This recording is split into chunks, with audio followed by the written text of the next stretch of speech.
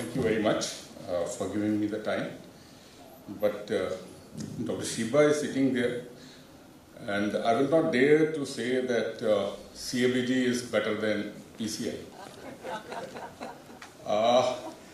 See, for a physician, they can go on for debates that this is better, DAPA is better, spironolactone is better. As a cardiac surgeon or as a surgeon, we know very little, but we do much. And fortunately, and it's a good thing that cardiologists, they are now in competition. They are tackling the complex lesions of the coronary arteries. So, first thing, this debate about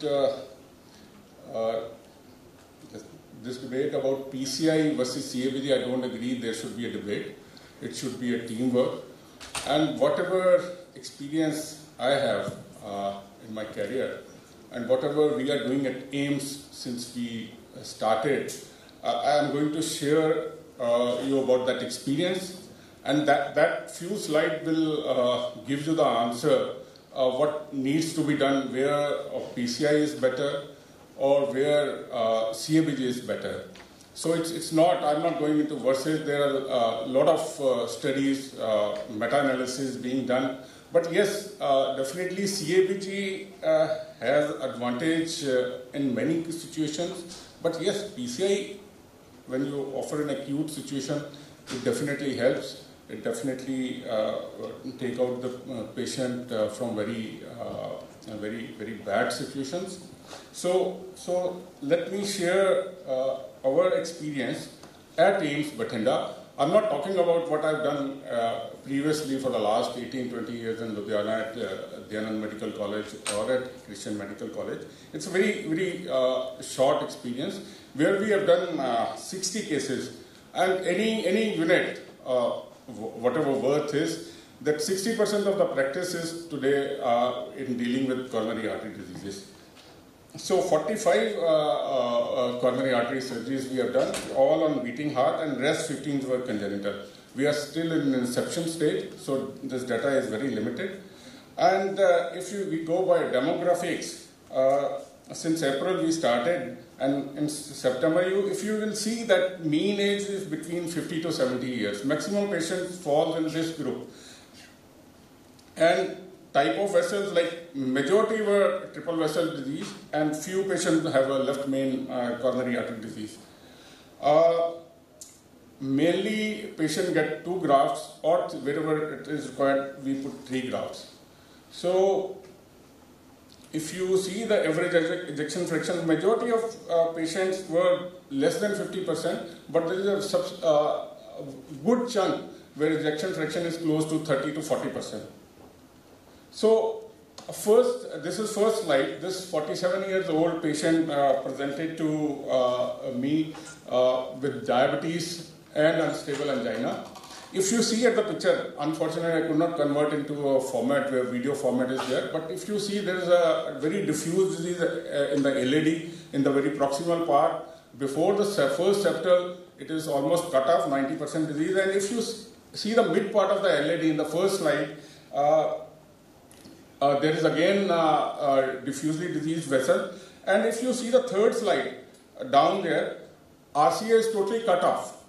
So what we did was, I put left internal memory artery and left radial artery on the left side, because right side there was nothing, his ejection fraction was close to 35%, so I used 2 grafts. Now in the second example which I am giving is the 67 years old male, again presented with the ostial left main disease, which is close to 70%, and right coronary artery completely cut off.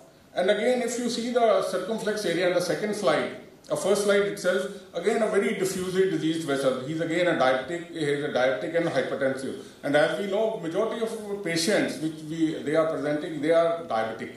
So we use Lima and right saphenous vein graft.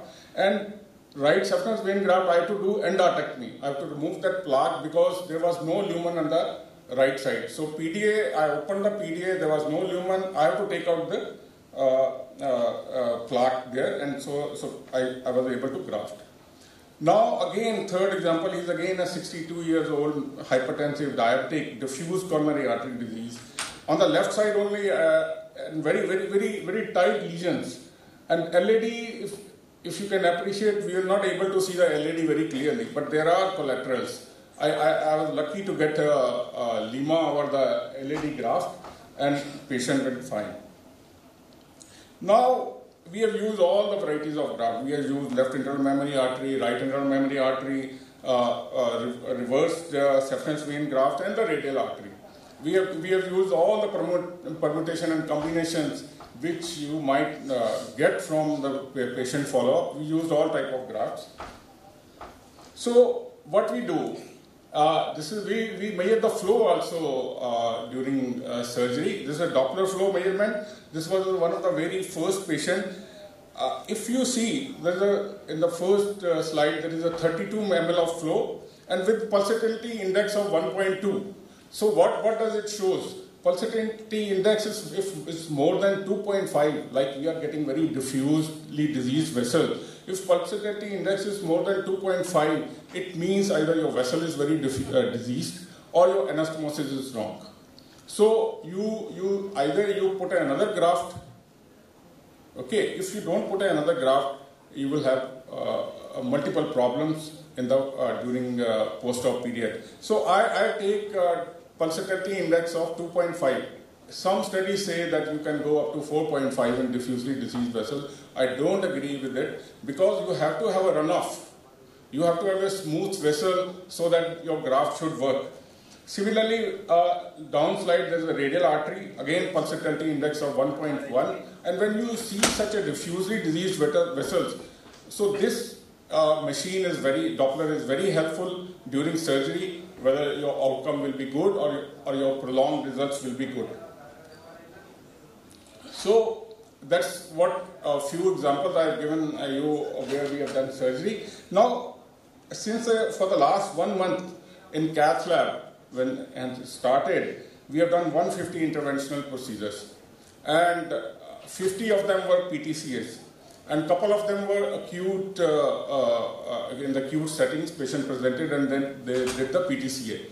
Now, I must tell you, first PTCA in acute setting when the patient came, they took 45 minutes from emergency to the cath lab. But when they did the next case, they just took 25 minutes. And Shiva will agree with me that it's very important that your time period for revascularization should be as minimum. It should be standard is it should be from door to delivery, it should be less than 60 minutes. But here we are able to decrease our time from door to stenting in less than half an hour. And it's a great achievement by my colleagues, and I'm very happy to share it. Now, again, they have done something very wonderful in a very short span of time, and I'm very happy about that. Usually, there is a tussle between the cardiologist and the cardiac surgeon. Cardiac surgeon always feels that cardiologist being a gatekeeper. Yes, Shiva was my gatekeeper, but I'll tell you another story, why I don't go for PCI versus CABG debate. So here a patient, a previous patient, they did a very difficult procedure in the left circumflex artery. They used rotablation atherectomy. It's very complex maneuver, and I was sitting in the cath lab for 2 hours and they were operating, and I was very happy the way they were moving their hands and using aegis to see the flow. And they felt that if you see the last picture, they felt that there was a distal dissection and they used the aegis and it was not. So results was very good because it was a very complex lesion. If you see the first slide, it was a very complex calcified lesion which they crossed. Now here in another patient, Gurmail Singh, very young patient, close to 50s, and 2 lesions, LAD is blocked. If you see after the bifurcation, the LAD is having lesion at 2 places and circumflex at the origin. So they use 2 stents. You see the second picture, they are using 1 guide in the LAD and they stented the left circumflex artery. Similarly, and see how the beautiful circumflex artery is. So they used 2 stents. In the third this patient again presented which they stented the right coronary artery because symptoms were from right coronary artery. There's complete cutoff. They were able to make beautiful right coronary artery after stenting. And if you see the fourth picture, she might need a hybrid procedure because at that time they were not able to calculate the flows. They were suspecting that left main artery disease is there, but whether we need to do FFR, but that machine was not available. Soon it will be available with us. So she might need at later stage a hybrid procedure. If left main disease is significant, she might go for CABG. That's how teamwork works. So this is one of the few examples that the type of disease, the type of vessels which we are getting, and where we need to stent them and where we need to put in grafts. So again, coming back to PCI versus CABG, as I said, this is not about surgery. It is not about PCI. It is not about medical therapy. It is about making sure that patient gets the right treatment so they can have the best long-term outcomes. So a team effort, a team approach, facilitating each other's concern, facilitating more so of a patient concern is the word, is the thing which we need to do. So we need to work at local level with the cardiology, with the heart team in order to make the right decision for the patients. That is the bottom line, and that should be followed at every place. Now, again, coming to the distinct shared decisions making and informed consent. Now, what we inform to the patients? Patient तो आता है, वो डरा होता है. उसको heart attack है और उसकी फैमिली को हार्ट अटैक साथ में होता है. So whatever you sell at that time, we know, or whatever you say, आप बोलोगे उसको surgery versus PCI. If you give the option, I'll also follow के PCI कर दो. So that's very important. What you tell them, what you feed them, because their mind are stuck. They are dumb. Most of them say, Doctor साहब जो करना है कर लो. So here informed consent is very important. You have to elaborate them. What are the benefit of PCI? What are the benefit of CABG? Now, it should not be like in a good units. I said 60% of the practice is PCI or CABG. It should not be.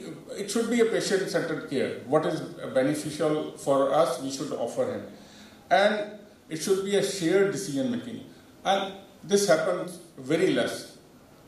Either cardiologist will tell you, okay, go and operate, or patient will come directly to us, okay, we need surgery. So that's why the importance of teamwork, that's why you have to gel with each other. Now, what are the factors which should be considered whether we have to offer surgery or PCI? Like coronary anatomy, left main disease, definitely advantages with CABG. Multivessel disease, if it's a diffusely disease patients, if ejection fractions are low, if you think the risk factors for surgery are high, then offer them PCI to an important vessel or open the LAD and go for or high anatomical complexity. Now cardiologists are doing bifurcation stenting. They are operating complex procedures as I showed you in our experience at AIIMS. Then it should be a shared decision. Now we are comorbidities we have to take care of. Diabetes, we are the capital of diabetes, and most of our 80% of patients which I have operated, they are diabetic. And especially in this region, I was talking to sir that I don't know. There is some Dr. Noria can tell me there is something very different. They are very dehydrated. Metabolically, derangements are there. Diabetes is worse than either they are uncontrolled diabetes or I don't know. Diabetes is worse. Even after giving liters of fluid post-op, urine output on the very first 2 days, they don't improve the urine output. But yes, once they are hydration is complete they pour urine like that. They don't need even Lasix. Even with the bad ventricles, they don't even they are in sort of a diuretic phase. That is how, that in Ludhiana I have not seen such a phase, but here I am seeing they are very much dehydrated. Metabolically, there is some syndrome which needs to be studied. So similarly, if there is a systolic dysfunction, yes, I said that if ejection fractions are low, then you open one vessel, important vessel, and you come out. Or if ejection fraction is less than 30%, then mortality definitely agrees. It's not that 45 coronaries I have done and they have gone home. There are a couple of problems were there. Initially, when you start a unit, there are bumpy rides, there are obstacles. I faced into problems in 2-3 cases because their ejection fractions were low, close to 25%. In 2 patients where I faced problem, their ejection fractions were very low. But anything above 35%, we were very comfortably able to handle it. And I'm sure with the passage of time, with experience, we will be able to handle this. And again, calcified aorta, from surgical point of view, calcified aorta, aortic aneurysms, we need to take care of. Then there are procedural factors like access site for PCI. Sometimes your femoral arteries are calcified, then you can use a radial artery. Then before deciding about surgery, what are the surgical risk or PCI risk, we need to consider that before offering revascularization. Now, if a patient is unstable and he is presenting with unstable hemodynamics, you put balloon pump. I think that time you go for a culprit vessel and come out safely. And you have to go for patient preferences. If you say that you need multiple stents versus CABG, the patient who will go for Google and he will see the Google guru and he might say that he will go for CABG. If he say, okay, PCI is safe, so his preference is must. Or if his inability or unwillingness to adhere to the dual antiplatelets mode, you have to see, because if there are any risk factor, then you have to tailor your strategy according to their risk factor. Some religious beliefs might not get operated. Patient education is must. Knowledge to the family is must. So, surgically, if the patient who are undergoing CABG, what we are worried about? We as a surgeon, I will give him the maximum arterial grafts so that they should not have re-operations. We should, in COPD patients, we should go for early and extubation because prolonged ventilation has its own problems. In kidney diseases, we should be worried about renal failure, death, yes, and post-surgery, yes, that's a devastating effect for the surgeon, or incidence of stroke during surgery, deep external wound infections. Nowadays we are using more and more of arterial grafts. You have to control the diabetic status of these patients very carefully in the post-operative period, because otherwise you are taking out left internal mammary artery or right internal mammary artery, you are devascularizing the sternum, so that can create many problems, or prolonged length of stay, you have to worry about those. Now, how you define the lesion severity? Simple rule, thumb rule is, if any lesion which is more than 70% tight, you revascularize it, because then there will not be any competitive flow, or you do a PCI. Where there is an intermediate lesion, like 60 to 70% lesion, your patient is diabetic, it's a calcified lesion, you are in doubt, then IVUS is there, FFR is there. Those are the armamentarium which helps you whether the patient needs surgery or PCI. So the revascularization can be elective, urgent, emergency, depending upon the hemodynamics of the patients. Whether they are unstable, you have to stabilize them with IABP, or now even ECMO can be used to stabilize them, and that's how you can proceed. Now, again, PCI versus CABG in patient with complex disease. I will say if complex disease is there, complex coronary artery disease is there, CABG is the first choice. But if diffuse disease vessels are there, again I will go for, I will open the main vessel through PCI, and I will, if ejection fraction is low, I will recommend that percutaneous interventions are better in those cases. So in diabetes with multivessel disease, yes, Lima to LAD is the best choice, because 20 years, more than 99% of the limas are open. If you have put a good graft, they have a good long life rather than PCI.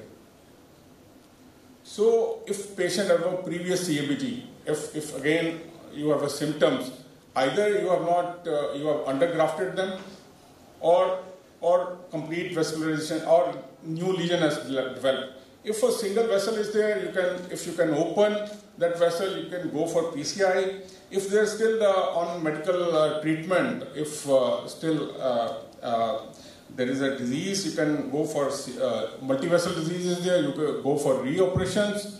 Or if there is a complex CAD, you think that that particular lesion is amenable to PCI, go for PCI. Similarly, in pregnant patients, I'll say that go for, if it's a single vessel disease, go for PCI. If CABG should be the very late choice. And in special situations where the kidney, there are acute kidney injury is there are various dyes special dyes are available.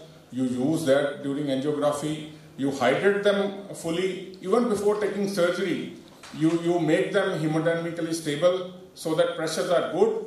Yes, during heart failure treatment, they were saying that for cardiologists, 90 pressure is good. I'm very happy to listen that physicians are saying that 90 pressure is good.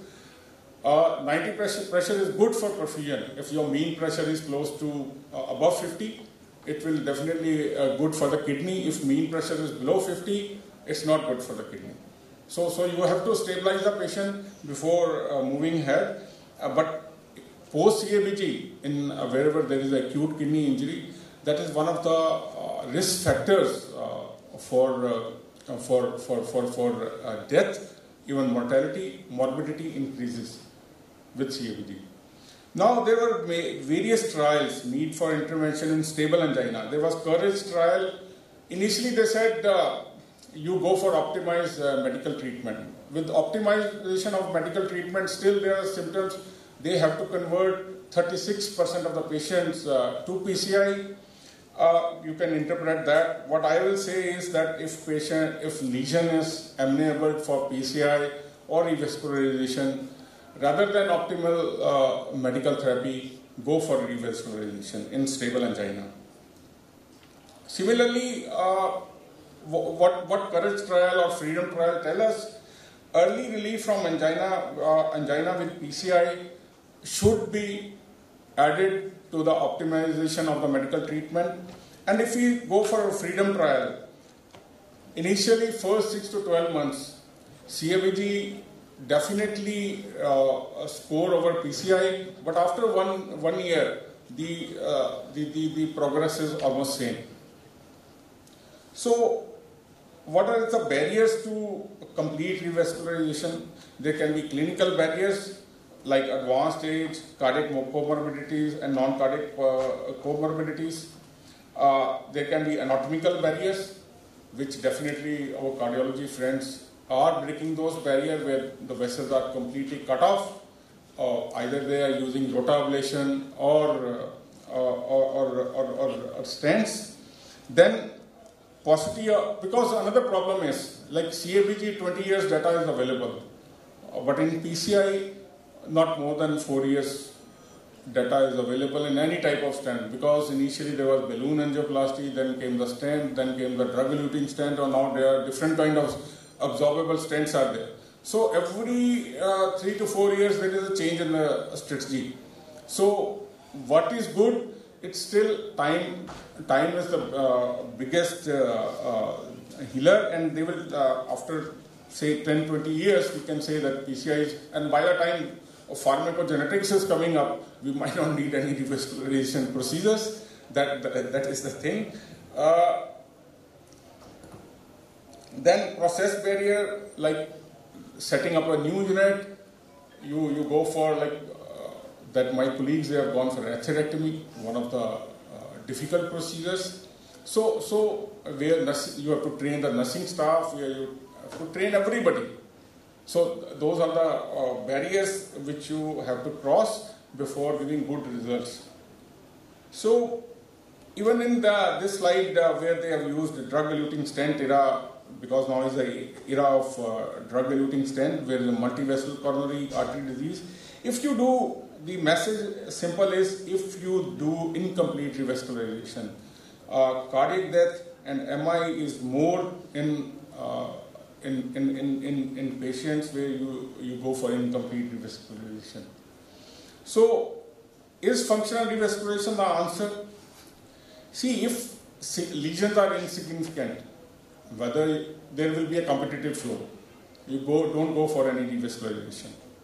If lesions are more than 70% or 80%, if diffusely diseased vessel, then yes, my answer is yes, you must revascularize that. So I was reading about chronic coronary disease. I think team-based approach is must. Non-pharmacological therapies you should add, dietary habits, and to improve and pharmacological this thing to decrease the mortality. Cardiac rehabilitation programs, many units they don't have. That is a must. Like we were talking about the use of SGLT2 inhibitors without diabetes mellitus. Yes, role has again come up. In the absence of MI, long-term beta blocker is not recommended. Calcium channel blocker is the first line of anti-anginal therapy. Shorter duration of dual antiplatelet therapy is safe and effective to prevent the risk of bleeding. Statins as a first-line therapy is must. Lack of benefit for dietary supplements. A lot of things have come up. Like you use this supplement, they have no beneficial effects. Routine periodic anatomic or ischemic testing only if you have a significant clinical or functional problems, then go for angio repeatedly or an ECT angio repeatedly. Then last message is for the youngster, e-cigarettes are not recommended as first-line therapy for smoking cessation, because many patients, even 30% of our patients which are operators, they are smokers, they use BDs, so e-cigarettes are not recommended. So this is a patient which I operated 18 years ago. He came recently, he came to know that from Namashahar, he came to know that I'm in AIIMS. He came here. I operated in 2006. I simply gave one left internal memory artery to LAD and vein grafts to OM and PDA. He is doing fine. He is now 85. He was 66 at that time. I'm thankful to such patients who keep trust on us and encourage us to deliver good. Thank you very much.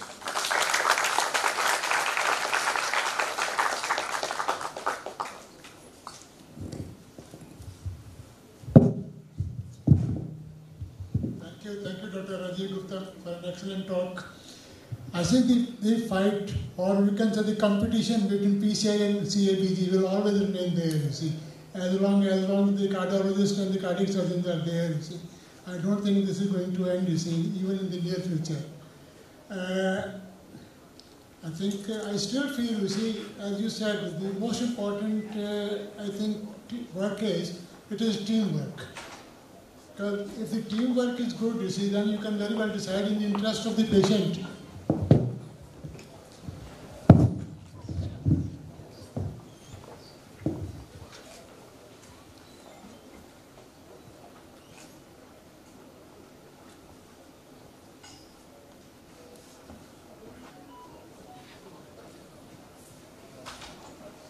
I welcome Dr. Rajiv Kaur. My warm greetings to her.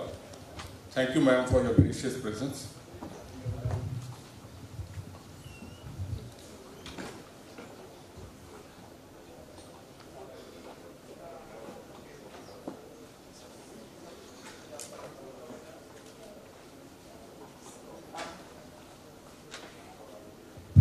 We welcome you, ma'am. The last comments, as sir was saying, it's never the fight between the surgeon and the cardiologist. I think we work in collaboration for the benefit of... no, there's no competition at all, sir. We are all working for the benefit of patient. And I think Dr. Rajiv and myself, we have worked for umpteen number of patients together. He's happened to operate on so many of my very dear family members also. When we talk of a patient with coronary artery disease, I think it's the patient's symptoms which direct us. In an acute event, we can't wait. PCI can be the most justified thing because it's very difficult to arrange for a surgery.